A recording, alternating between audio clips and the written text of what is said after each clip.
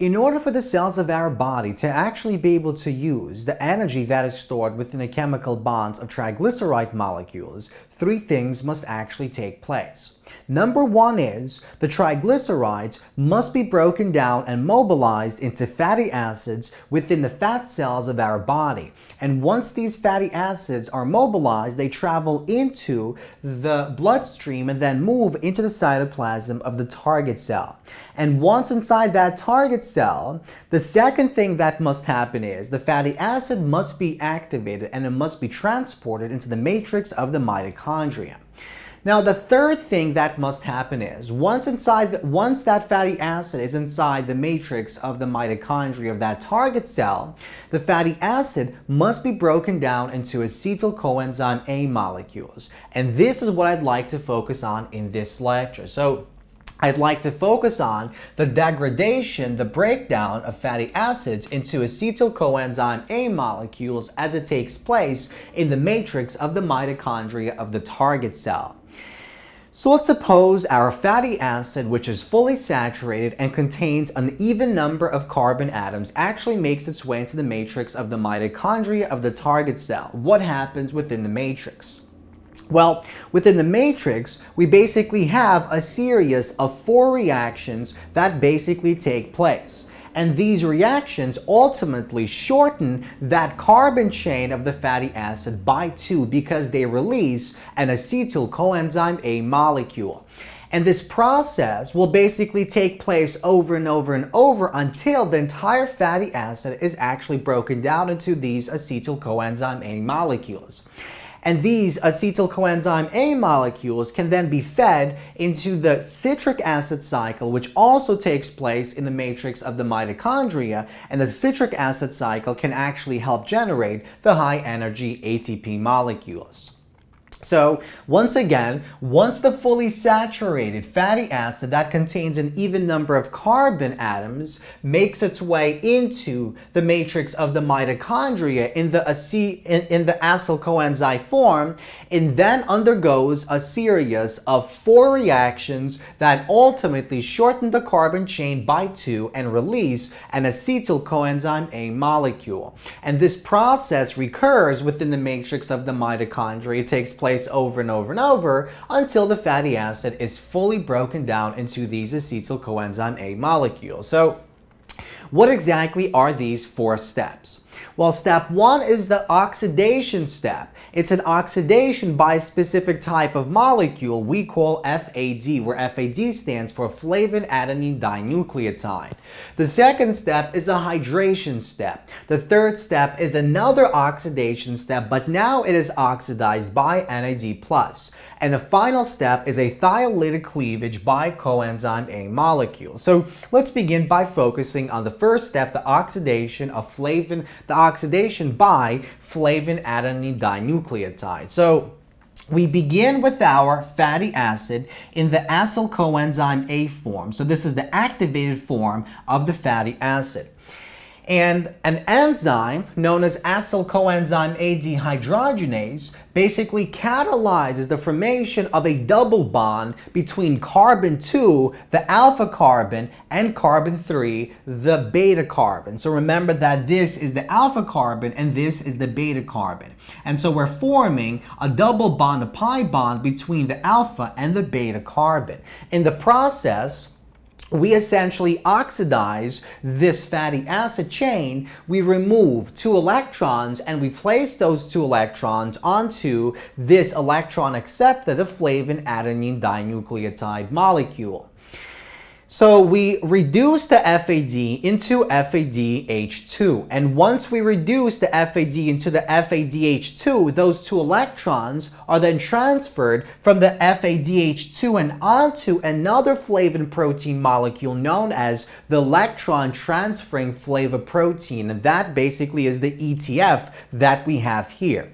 So the two electrons are taken from that acetyl coenzyme A molecule and placed onto FAD to form the FADH2. Then those electrons move onto another flavor protein molecule, ETF, electron transferring flavor protein. Then those electrons move onto a different enzyme known as ETF dehydrogenase. So this basically contains sulfur ion groups or ion sulfur groups, and they can accept those electrons. And finally, those electrons are ultimately transferred onto ubiquinone, which is found on the inner membrane of the mitochondria, and that reduces that ubiquinone into ubiquinol, and the ubiquinol can then transfer those two electrons onto the second proton pump found within the electron transport chain, and that generates 1.5 ATP molecules. So the FADH2 that is produced in this oxidation step of the metabolism, the breakdown of the fatty acid, basically is used to form 1.5 ATP molecules. So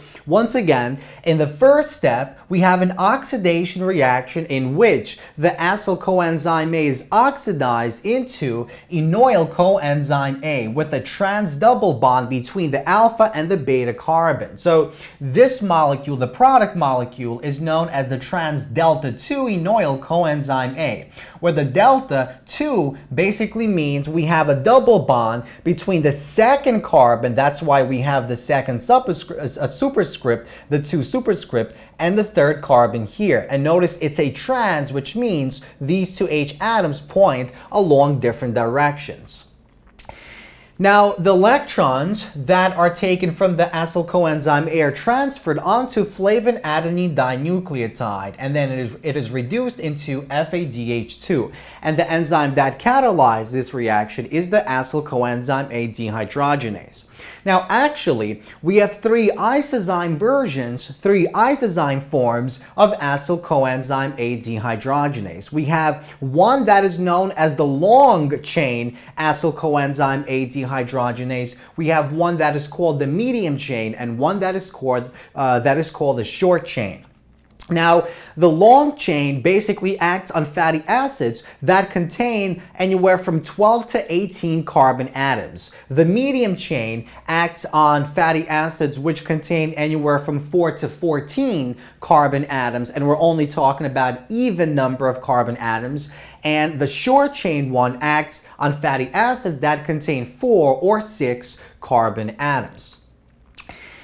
So, as we discussed in this particular section, once the two electrons are transferred onto FADH2, which is actually a prosthetic group found on this enzyme, the two electrons are then moved onto ETF, then onto an enzyme we call ETF dehydrogenase, and then finally they are used to actually reduce ubiquinone into ubiquinol. And the ubiquinol carries those two electrons onto the second proton pump found along the electron transport chain. And so we see that the FADH2 that is produced in this oxidation step basically generates 1.5 ATP molecules along the proteins of the electron transport chain, ETC.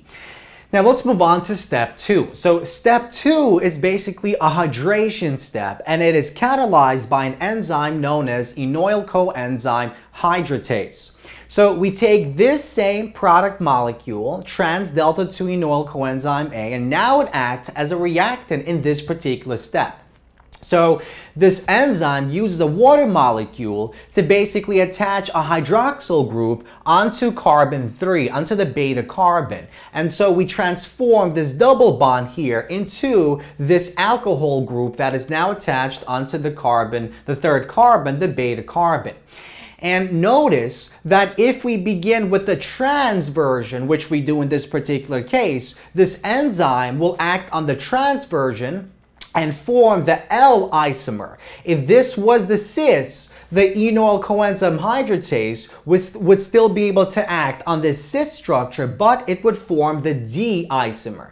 But in this particular case, because we do have the trans, we're only going to form the L isomer of L3-hydroxyacyl coenzyme A. Now, this is important because the enzyme that catalyzes the third step only acts on the L molecule, the L isomer, not the D isomer. So, in the second step, we have the enzyme enoyl coenzyme A hydratase adds a hydroxyl group onto the beta carbon, and this creates the L isomer version of hydroxyacyl coenzyme A. Now, let's move on to the third step. In the third step, we have a second oxidation step actually taking place. So this was the first oxidation step, and this is the second oxidation step. And in this particular case, the molecule that is basically abstracting those electrons is not FAD, but it's NAD+. So nicotine amide adenine dinucleotide. And so the NAD+ extracts 2 electrons as well as an H ion, and it forms the NADH. It also releases an H+ ion. So essentially, the NADH molecule grabs this H atom along with the 2 electrons, and that releases the H+ ion, and that forms a double bond between this oxygen and this carbon. So we ultimately transform the alcohol group into a keto group that contains this carbonyl group shown here.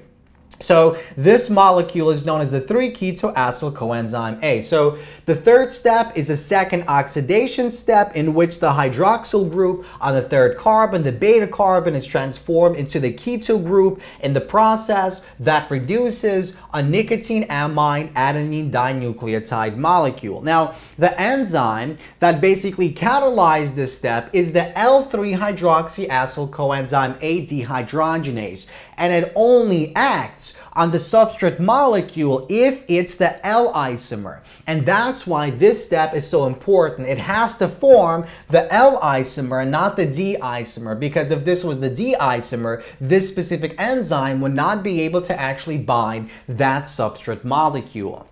Now, once we carry out the second oxidation step, this molecule is now ready to actually be cleaved. So in the final step, we have a cleavage by coenzyme A. So we have a second coenzyme A molecule that comes into the reaction, and it uses its thiol group to actually cleave the bond between the second, the alpha carbon, and the third carbon, the beta carbon. And because it's the thiol group of the coenzyme A that is acting as a nucleophile and cleaving that bond, this cleavage is known as a thiolytic cleavage by coenzyme A. Now, the enzyme that catalyzes the final step of this process is the beta-ketothiolase enzyme. So, in the final step, beta-ketothiolase catalyzes the cleavage of the sigma bond between the second carbon and the third carbon. And so in this particular reaction, the molecule that is the nucleophile is another coenzyme A. So the coenzyme A acts as a nucleophile and uses the thiol group to basically carry out this thiolytic cleavage reaction. Now, notice because the reaction took place on the beta carbon of the fatty acid, and this was an oxidation reaction, we call this particular pathway the beta oxidation pathway. So this series of 4 reactions that basically takes place over and over and over until that fully saturated fatty acid is completely converted into these acetyl coenzyme A molecules is known as the beta oxidation pathway.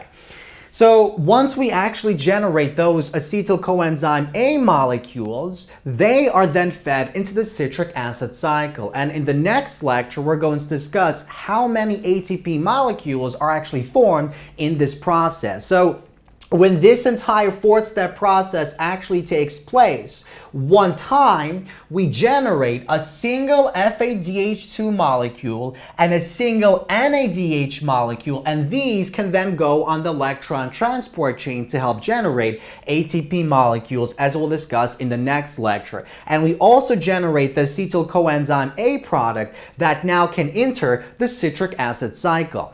Now, notice this other product that is formed in this step is different than this molecule that we began with. This molecule contained a certain number of carbon atoms, let's say, for instance, n number of carbon atoms. Then this product will be shortened by 2, so it will contain n minus 2 number of carbon atoms.